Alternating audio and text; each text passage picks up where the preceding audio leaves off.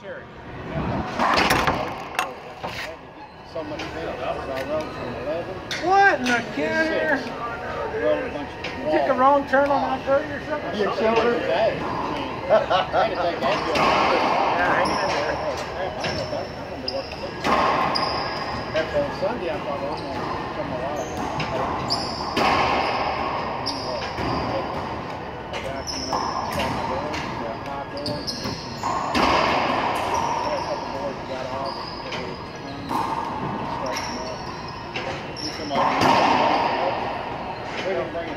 He had to help him. So I ended up helping him from 11 to about 4.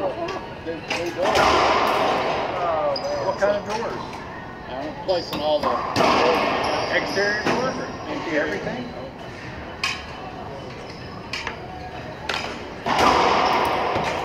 We went to these people's houses last year around Christmas for a Christmas party.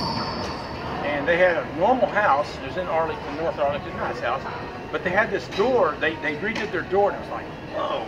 Instead of just the normal, however wide they are, about this wide, and they went with metal things and things on the side. They said they paid like $6,000 just for that door.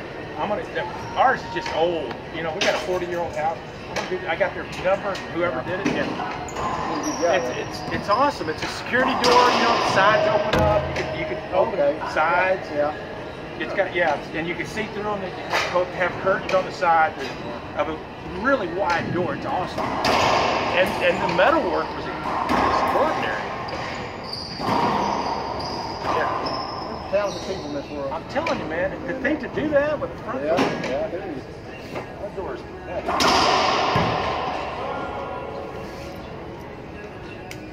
Where's Paul? Good Paul going there? Yeah.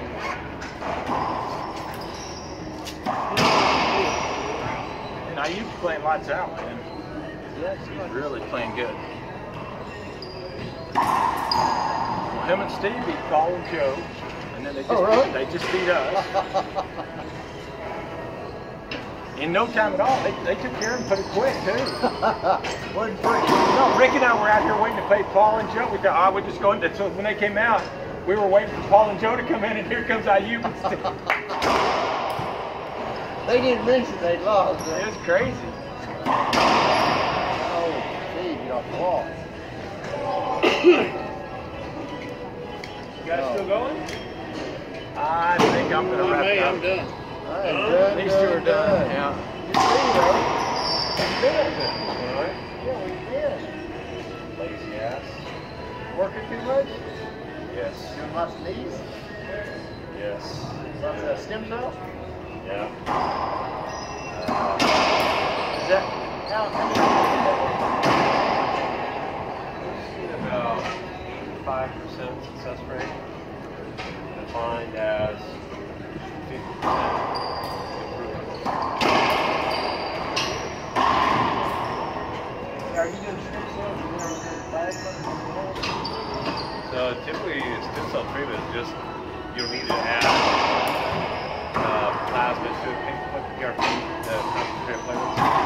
You can, and there's some good studies coming out now showing that platelets help stimulate stem cells. So I'm looking at updating protocols based on that, the newest research. But Now, are these people's own stem cells? Do they get 2 for 1 to do a lipo action too? 2 for 1, dude. Finally, something like that. So, yeah, there's clinics. There's a bunch of clinics around saying they do stem cell, but they're injecting amniotic fluid or placental tissue or umbilical fluid. There's plenty of independent labs that have confirmed that there's no license. Injecting dead cells. Yeah, and they're charging bukus a month for a dead cell injection, which is, there's growth factor. Yeah, okay. There's growth factor. It's kind of like doing a PRP injection. So we choose to get a 6-pack. You're, come in, belly like mine, and you come out with a 6-pack. No, you just just take a couple tablespoons. That's it? Yeah, it's not enough really to make a cosmetic difference. Oh, I thought maybe So it's just be a a little few more tablespoons. mixed. Well, I didn't know how many seeds there were. So the final product has probably got somewhere around 1 million cells. Do you spin it? How do you get them out? So You extract them with a big needle, right? And Who's that hit? it's long, yeah. but it's pretty skinny. Well, he was against the wall. And So we take the fat and you inject it into this sterile canister Yep. that's full of salt water, saline. Yep. As it goes in, it goes through a microfilter which resizes the tissue. Okay. And once it's inside, there's these metal ball bearings inside, shaken like a martini. Okay. Wash away the blood, oils, and the numbing medicine that I injected. Yeah. And we squirt it out to the even finer filter. Yeah.